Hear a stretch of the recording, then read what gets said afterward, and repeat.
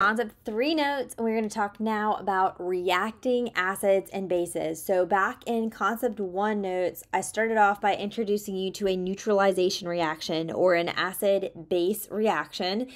Gave you a very brief overview of that definition. Well, now we're going to dive into this deeper. Okay, so an acid-base reaction, like we said, is a type of double replacement reaction where an acid and a base react to form water and salts. Now, this doesn't always make water and salt, but it usually does. And for your purposes in this class, that's what you're going to see as well.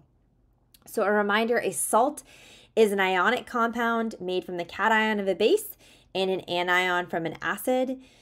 Here was an example equation we saw, and I kind of color-coded this, where you have your hydrochloric acid, your sodium hydroxide, and it's going to make water and salt. And here's a picture of what that kind of looks like. And we can also say that an acid-base reaction is known as a neutralization reaction because the properties of both the acid and the base are neutralized when they react. And the nice thing about this is you can bring in stoichiometry if you want to figure out, if I have this much acid, how much base do I need to neutralize that? And you can do some calculations there, which we love to see. We love to do that math. Okay.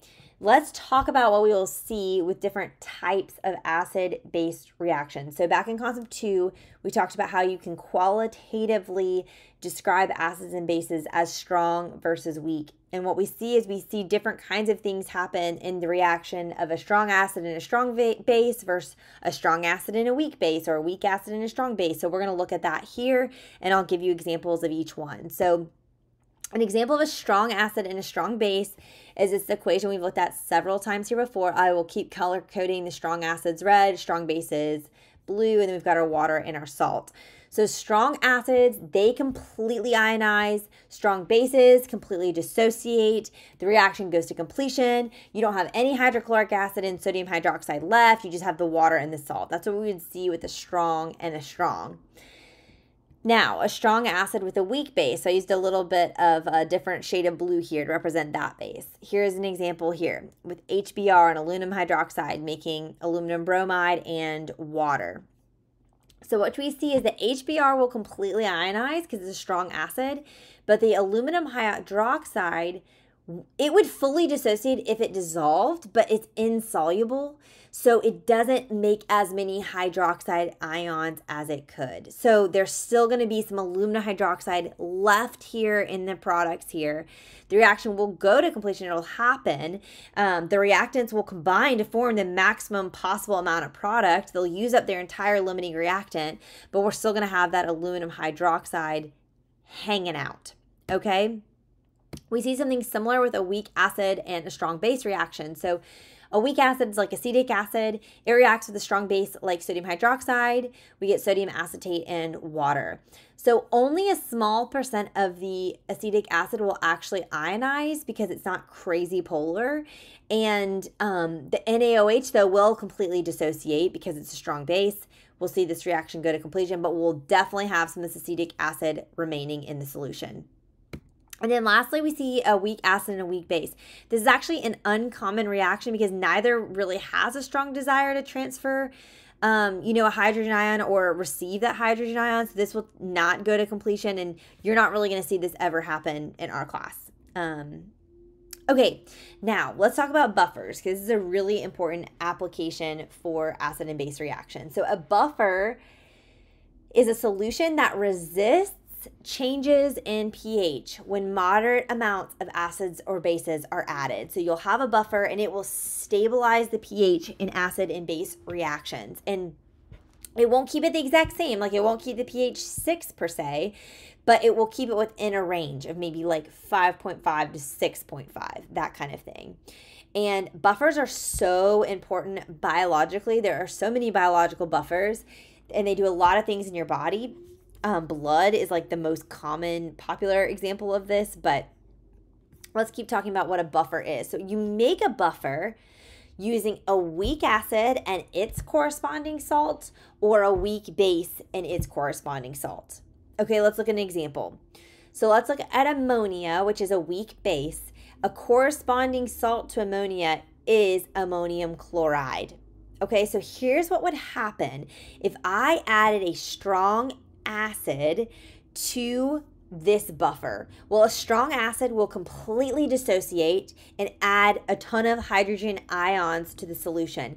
So what we would see happen is this ammonia would react with those hydrogen ions. It would take those up and make more of this ammonium ion, okay? Now, let's see, if we add a strong base, what would happen? Well, a strong base is going to put off hydroxide ions. Well, who's going to scoop that up? Well, this salt is going to dissociate to its ions. So the ammonium ion is going to pick up that hydroxide, and the hydroxide, is going to pull a hydrogen off the ammonium ion, and it's going to make that ammonia and that water, and it's going to reset us back to zero. So this kind of not reset back to zero, but reset back to our stabilization. And so this kind of shows you how both the weak base and its salt work together to counteract when hydrogens are added from a strong acid and when hydroxides are added from a strong base to keep us stable. Okay, now let's look at a different example. Let's look at a weak acid and its corresponding salt. Okay, so sodium acetate is a corresponding salt to acetic acid. So if you add a strong acid, that's going to add hydrogens, okay? So remember, this salt dissociates. So the acetate ion from this salt is going to take up that hydrogen, and we're going to get more of our weak acid formed. If you add a strong base, that's going to add hydroxide ions here. Well, that hydroxide ion is going to pull the hydrogen off our weak acid, make more of the acetate ion that goes in our salt, and then it's going to make more water. So that's where we kind of have these counteracting each other. Okay, so that is what we see with these buffers. An example of this, like I said, is blood. Your blood pH is 7.4, but it kind of ranges anywhere from 7.35 to 7.45. That's considered normal. Anything above 7.8 or below 6.8, you would literally die. So it's a very tiny, tiny margin. And so what we see in your blood is when carbon dioxide dissolves in water, it makes carbonic acid. And this carbonic acid and the ion HCO3-, they work together. They're going to counteract. So if I add hydroxide ions, the carbonic acid will react with that. The hydroxide ion will pull the hydrogen off the carbonic acid, make more of that HCO3-. If I add hydrogen ions, that HCO3- will take up that hydrogen, make more carbonic acid, and vice versa. So that's how it's kind of working together to stabilize. We will be researching some buffers in class to give you some more context for this. Okay, I mentioned indicators in our last unit when we talked about like how you may have used indicators before when you are testing the pH of a pool or something like that. But an indicator is just an acid or a base, and it changes color as it gains or loses hydrogen atoms. And most have a really specific pH range in which they change colors. So for example, phenol red is an indicator. It's yellow at a neutral pH of 7, and then it turns red at a neutral pH of 8. And so you can use that, not at a neutral pH, it turns red at a pH of 8, okay? So you can use phenol red to indicate when something gets more basic. The universal indicator is the one that covers the whole scale. And so it changes all of these different colors from 0 to 14 that we can use. And I mentioned this all the way back in concept 1. 7's kind of like a yellowish green or neutral. And then we get more and more red as we move down the acidic scale. And we get more and more blue and purple as we move down the alkaline scale in terms of looking at the universal indicator, which we'll look at in class. Okay, the last thing I want to mention before we stop talking about acids and bases are titrations. And a titration is really important. It's a process of determining the molarity of an acid or base through the use of an acid or base reaction. So what we do is we use the molarity of one of the reactants, which we know, and we're going to use that to figure out the molarity of the unknown. And we can do this because, remember, in acid-base reactions, they neutralize. I mentioned that we can do the stoichiometry to figure out, like, how much acid do you need to neutralize this base or vice versa. And that's what we're kind of doing in the titration, is figuring that out. So here's kind of what we see happened. Okay, so you will have something, in your flask. Like, let's say we have hydrochloric acid in there and we don't know its concentration. You'll add an indicator, like phenolphthalein, okay? You'll put a strong base like sodium hydroxide in something called a burette, and it has a stopcock which releases really small amounts of the base at a time.